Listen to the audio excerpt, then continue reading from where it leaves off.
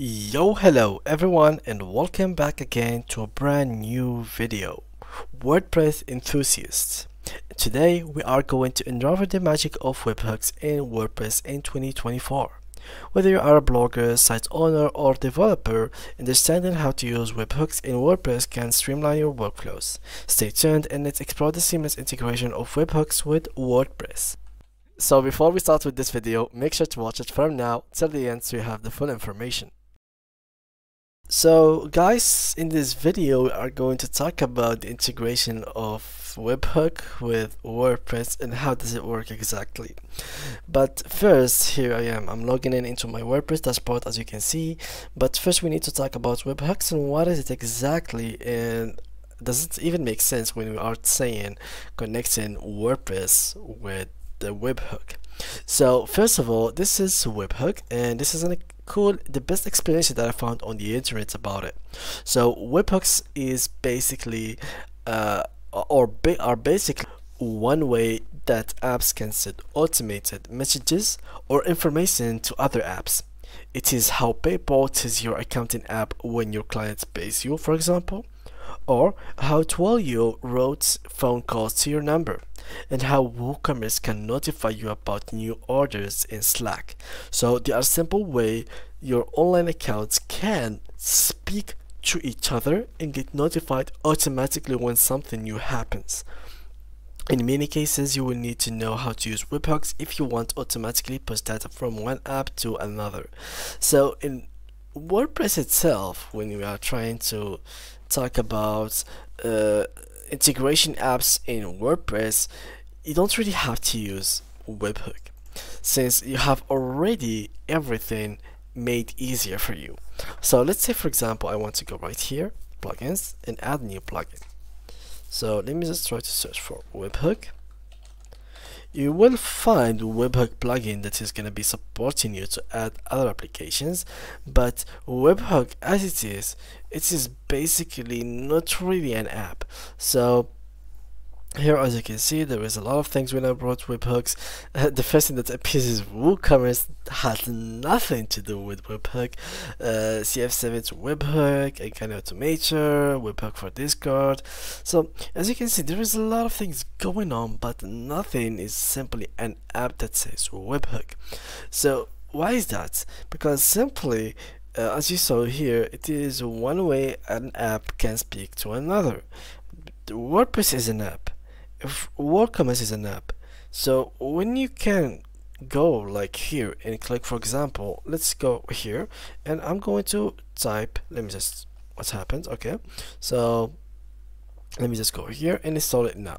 So now, since I clicked on install now and I'm going to add it and activate this plugin, this is basically implementation of webhooks. So in this moment, after I click on activate, I'm actually implementing webhook in this process, because WP Forms Lite are basically a plugin. It doesn't have anything to do with WordPress. WordPress is a website and this is a dashboard. So when you try to add a plugin, you are actually implementing webhook between them.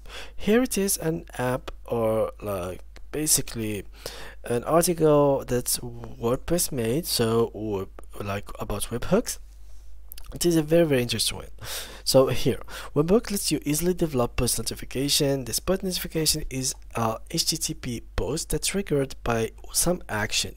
This is a feature aimed for developers who want to get data from actions, like when a new comment is submitted that occur on a blog. Only admin level users can add or manage webhooks. Note, the webhook settings mentioned on this page do not apply to plugin enabled sites. Various plugins offer similar functionality, so you can find the features by adding WP option general PHP page web equals webhook to the end of your site URL. So let's go and do that. Here we go, and I guess, yeah, from here. Alright, let me just remove this one, and this page should not, you are not allowed to access this page since I'm not an admin, but in case you're an admin of like WordPress itself, you will be able to actually open this page. So this is how it's gonna be looking like. So add a webhook. You can add a webhook by clicking on the add webhook button and filling out a form. So here the action, add a new webhook, and here simply just make your actions. So for example, when a new comment is submitted, comment author, approval, something like that, and after that click on add new webhook. After that you can choose an action and the fields associated with that action to be posted to the URL. The URL will receive an HTTP post request when the selected action fires. The post data will contain the selected fields and one additional field called hook that contains the action title. So you can edit, delete, and activate or deactivate the webhook using the options in the webhook row. So this is how it looks like, and this is like a picture. You can edit it, delete it, or deactivate it, but since I don't have like the premium, I can't really show you that, but I'm going to show you like here in this article itself. So here these are some possible actions slash fields. For example, in WordPress itself, for example, there is comment slash post. Description runs just after a comment is saved in the database. The fields are these ones, so you have to fulfill these fields. There is also publish page, runs when the page is published or if it is edited and its status is published. There's also publish post, runs when a post is published or if it is edited and its status is published. So there is a lot of variations that work with webhook. These are some of the variations that WordPress accepts. These are the ideas that you have to fulfill in this area like here, so you can manage to create a specific webhook for your needs. Also here, what would you use something like this for?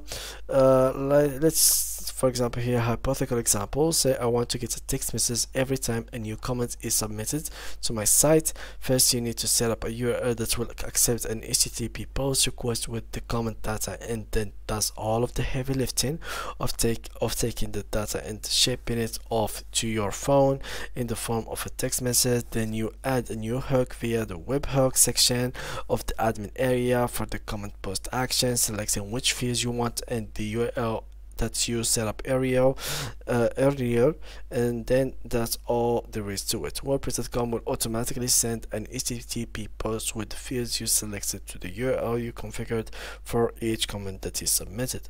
A contrived example to be sure, but it gives you an idea of what the process looks like. So here WordPress talked about webhook, exactly how does it work within the apps itself. So it is a very interesting idea to use it. It won't harm you at all. It will actually help you to boost the quality of your site and your service. So guys, that was it for today's video. I hope you enjoyed it, and see you guys in the next tutorial.